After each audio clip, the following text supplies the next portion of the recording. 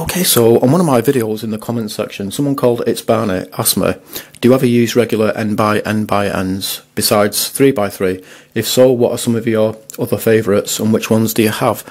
So I was actually going to just tell him in the or her in the comments section, but then I thought, you know something, it would be better if I actually just made a video showing the puzzles and talking about them. So he asked me which ones do I have. Well, I'm not going to show them all in this video because I will end up showing them all when I do a collection video, but I will show what my favourites are, and I'll explain why they are my favourites. So starting off with the 2x2's, I don't really think this needs any explanation for why it's my favourite. It's I mean, look at it, it's just a massive, absolutely massive 2x2. Yeah, I've still not got around to stickering it yet. You can also put 3x3's inside each of these cubies, you know, to give it a colour scheme. The reason why I've not stickered it yet is because I'm just finding it really hard to decide whether to just use square stickers or whether to use stickers that will actually like fit the shape of these cubies. I don't know. And yeah, it seems to turn pretty much fine. Next is the Rubik's Plush 2x2. It's just a, you know, it turns really badly, but it's, you know, it's a fun novelty cube. Here we have the Edison 2x2. Yeah, it's barely got any corner cutting at all, but I really like the way it looks, and I still kind of find it fun to solve, and it's a very rare puzzle as well. Next up we have an East Sheen 2x2. These used to be good 2x2 speed cubes back in the day. I think in the late 2000s. They barely have any corner cutting at all, so you've got to be like, you've got to have really good cube control with this, you know, so it doesn't lock up. But yeah, just even though it's like a terrible cube by today's standards, I just like the feel of it. I enjoy solving it for some reason. Next up is this Lemlon 2x2. Now, in the late 2000s, I wanted to get a 2x2, and I thought, well, you know, I'll just get the best one. So I think I asked on a forum, I can't remember what the name of the forum is, I think it might be speedsolving.com or something. I asked like, what's the best 2x2, and a few people told me the Lemlon 2x2, so I ended up buying it, and yeah, it's I think it's a really nice 2x2. It's got a really nice feel to it, and it's my first ever 2x2. When I bought this, it was when I just got into the hobby. I think when I bought this, I only had a Hishu 3x3, and that was it. Here we have the Yushin 2x2 with rat stickers on it. So this was made before Yushin became popular, and it became a, you know, before it became a well-known brand amongst speed cubers.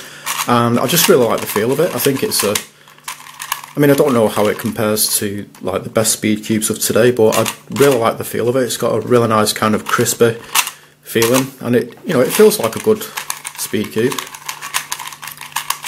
I'm doing pretty badly at the second move because my arms are kind of stretched out.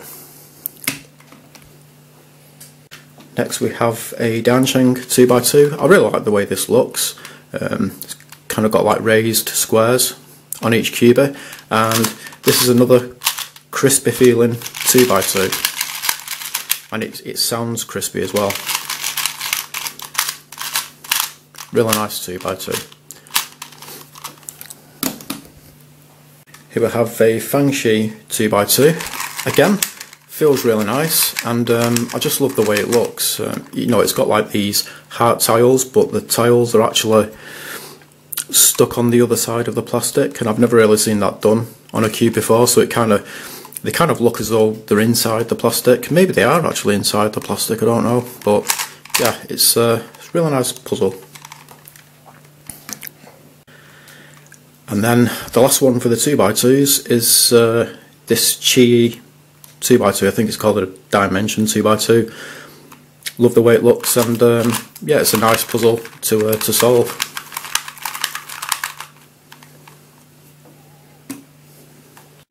So So It's Barney did say besides 3x3, and I'm actually glad about that, because if I was to show like my favourite 3x3's, I'd be showing loads of them, because I've got absolutely loads of 3x3's and the video will probably drag on a bit too long. So up next are the 4x4's, my favourite 4x4's in my collection.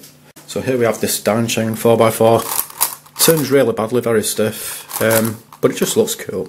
So I think it's called a bead 4x4.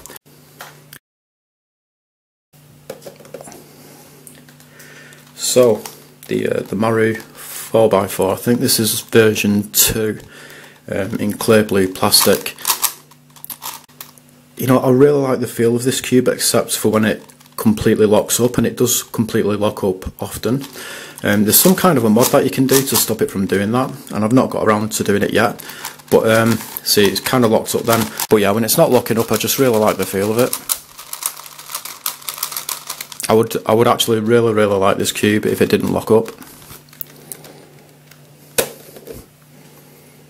Next is this Eastsheen 4x4. Yeah, it doesn't really have good corner cutting, but I just really like the way it feels. It's kind of makes a swishy sound, and yeah, it's just fun to solve. This isn't a sticker mod, because these stickers, they don't change how it solves. You just solve it by the shapes on the stickers rather than the colours.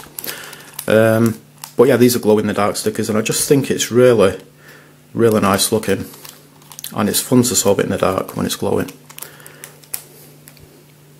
And this was my first ever 4x4. So this is the last of my favourite 4x4s. It's a Eden 4x4. Yeah, a lot of people say this really sucks, and it does. You know, it doesn't really have the best turning or anything, but it's just a really fun novelty cube. I find it very fun to solve, just because of the fact that it's really small. And I mean, yeah, if you was to try and speed cube this, you would probably get really frustrated, and you'd think it's just a really crap cube. But for just like a casual solve, like at a slower speed, I think it really isn't that bad at all, the turning.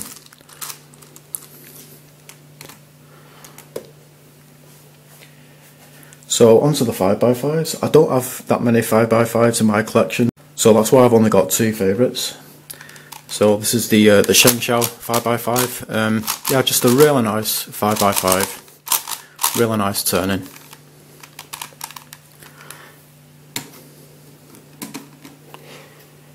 And then we've got this Maru 5x5. It doesn't really have the best turning, but I just really like the way it feels.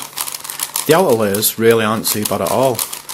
In fact, it's strange how this actually turns a lot better than the Maru 4x4. You would think, because this has got more pieces, you would think it would turn worse than the 4x4, but it doesn't. The inner layers, they don't turn as well though as the outer layers. But yeah, I think it's really nice looking as well in blue. Let's try and fit it in there.